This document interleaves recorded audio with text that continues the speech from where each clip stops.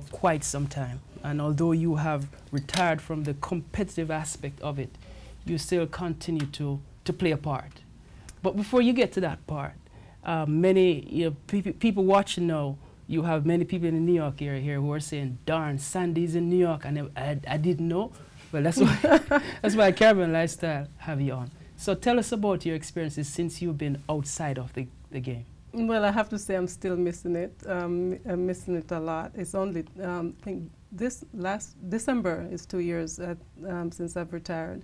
So I still have that urge sometimes to go back out there, but I'm older now and I can't do it anymore. What I do now is like stay involved with track athletes, help write workouts and help a few athletes, so it makes me feel like I'm still doing it. So that's how I like soak up that sponge. Right. Yeah. I'm an advisor to some of the athletes. I'm helping Noveline Williams. She's the 400 finals is coming up and she should make the team to Beijing. I'm also doing personal training in Austin, Texas. So I'm just trying my hands in a lot of stuff. And I'm kind of worried because I don't know what she's going to do, and I want to go into the coaching. So hopefully, you know, she can give me that boost. You know, you're the champion from the great parish of Clarendon, right? And I know that Clarendon College probably boasts you as their #1 athlete ever.